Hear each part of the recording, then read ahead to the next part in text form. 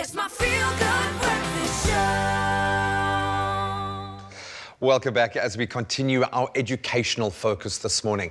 Now, the great Tata Madiba once said, education is the most powerful weapon which you can use to change the world. And boy, isn't this country proving that. And with False Bay TVET College recently celebrating an incredible 18 years of changing lives, this quote could not be more apt. And joining us in studio today is the newly appointed principal of False Bay TVET College, Miss Karin Hendricks, who's here to tell us all about the institution and how you can sign up for 2021 enrollments.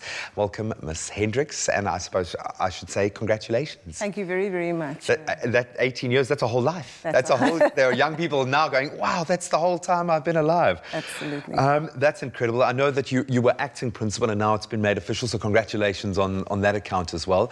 What makes this particular college stand out? Why are you so proud of your institution? You know, False Bay College is a public TVET institution within the Department of Higher Education and Training. And, you know, I think what we want to do is really bring education to the community and broaden access for young people. There are so many young people who are out of work. There are so many young people who do not have access to education. And we see skills development as a key focal area for our institution. And for the country. Absolutely. That's what we need right now. And I'm glad that from the very highest level there is a focus on TVET now that we haven't seen before. Within that scope, what are you noticing in terms of trends? What are young people wanting to do and what are you trying to guide them to do? What are the most popular courses? Well, you know, there are a number of courses that young people can choose today, and I think our focus of our virtual open day, which is coming up next week on Future Ready, is really focusing young people's attention on the future, on skills that are going to make them more employable. And, you know, skills development is absolutely critical. It's no use young people investing time and money only to find themselves unemployed at the end of their training. Yeah, so, or unemployable because of the market. Yeah. So we have a number of interesting future-focused careers, 2D animation. We're the only boat building training facility in the country. Wow. We offer a range of ICT programs, hospitality, tourism. Engineering is also a very key focus because that's a scarce and critical skill in South Africa at the moment. I love it. It must feel wonderful to feel like you're kind of weaving into the DNA of the country now, that you can be a part of that growth path.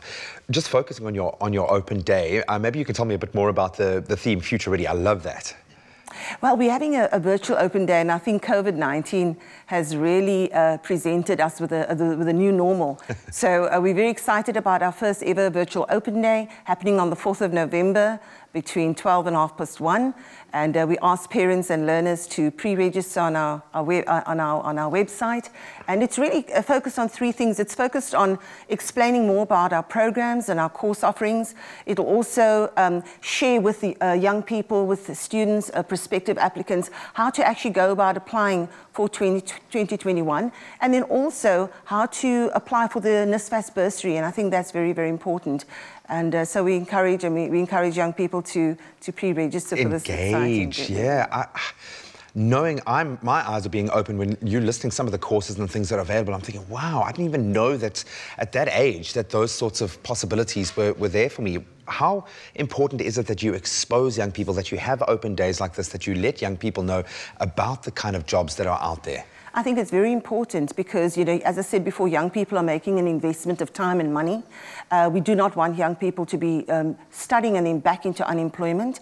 And I think the country needs this next generation of young people to contribute to the skills landscape in our country.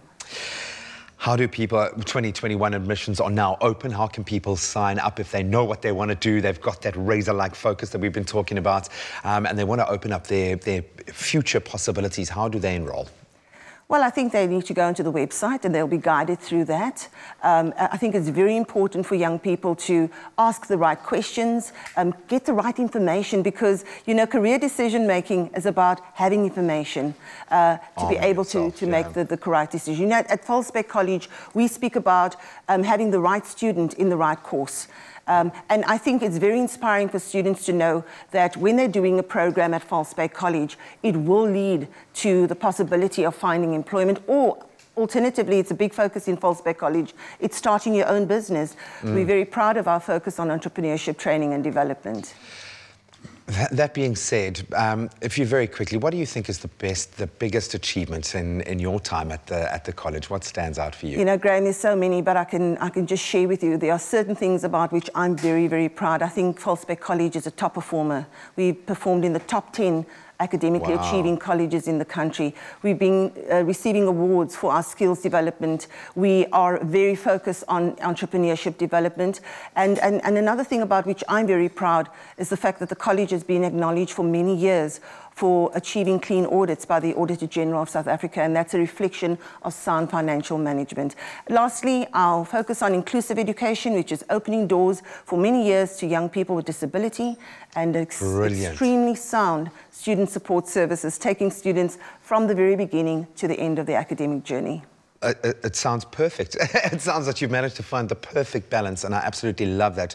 And we need that kind of inspiration after the year that we've had. So hopefully this will help young people see a positive way forward in 2021. But I think a good starting point, go and check out the Future Ready Open Day. It's virtual, so you can do it safely. And who knows, you might discover your dream job. It's there waiting for you. And you want to make sure that you are empowered to go and embrace this. Ms. Hendricks, thank you so much. Thank you, Graham.